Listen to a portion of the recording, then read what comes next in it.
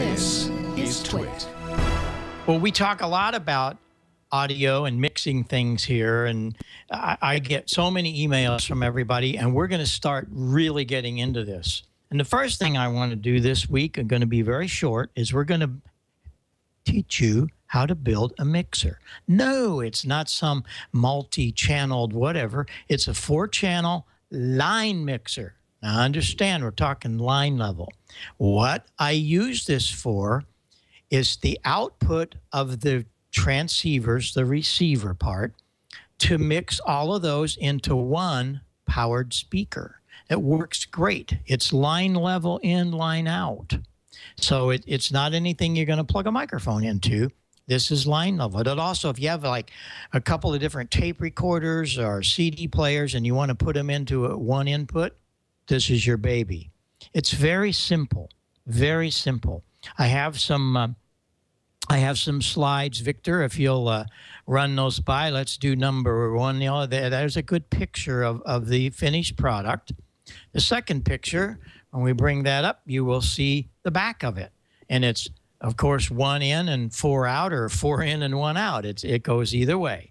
And the next picture will show you the inside of that. It's very simple. It's very simple. There's 4 potentiometers, 4 resistors, and 4 jacks. The next picture shows you the other side of it. And you'll see the heat shrink, those yellow heat shrinks, that's the resistors. And we want those so nothing gets shorted to ground or anything gets crazy if you're adjusting one or the other. It doesn't affect them. And then the schematic. And it's extremely simple. That is it. And what I really encourage you to do, if you've never built anything, or if you've built a lot of things, just do it. Go out and get the pieces and parts. And coming back to me, here is the parts.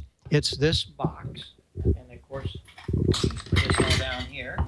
All the parts that didn't fall on the floor are in it. You can go to Mauser. I like to buy my stuff from Gateway Electronics. Lisa's got all kinds of stuff.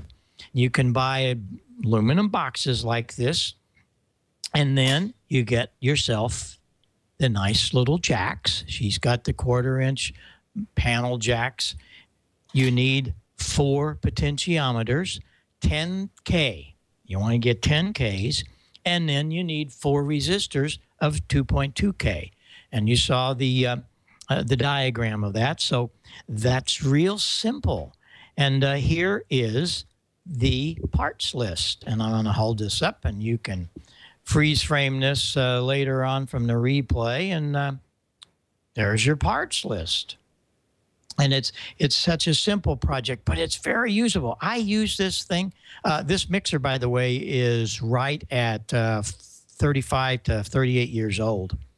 And there's not a week goes by that I don't need this mixer. And there's all the parts you need for it. No, I don't use it for microphones, or we'll get into that later. But this is a very simple project. And the reason I want to do some of these is I want to prove to you that you can do this. If you've never soldered, if you've never drilled a chassis, now's the time to start. Because this is real simple stuff. You're not going to blow anything up or any of that kind of stuff. And it's a very simple project. And that's what we're trying to do here on Ham Nation is we have project as George takes you into some of the great things that are out there with the surface mount and all of that. But we also have things that I don't want anybody to get scared. And I have to tell you, this was one of the first products that Heil Sound built, believe it or not. And we sold a lot of them because back in the late 60s, actually this was 67, 68, this was a miracle box because you could plug things together and not worry about it. And you had level controls for each one of them. And there you could take your different receiver outputs, the speaker out of your receivers, plug them into here. That's the speaker out of the transceiver. And then the bottom one would be the final mix. And you just dial up which one you want. Then you take that output into a powered speaker like the JBL Control-P. I talk about it a lot. It's just awful. It's terrible that everybody doesn't own one of those. It's just amazing because they're only about $150 for a pair of them. They got two 35-watt amplifiers in them. And you want to get into that. And we'll get into that later. But I just wanted to pass this along.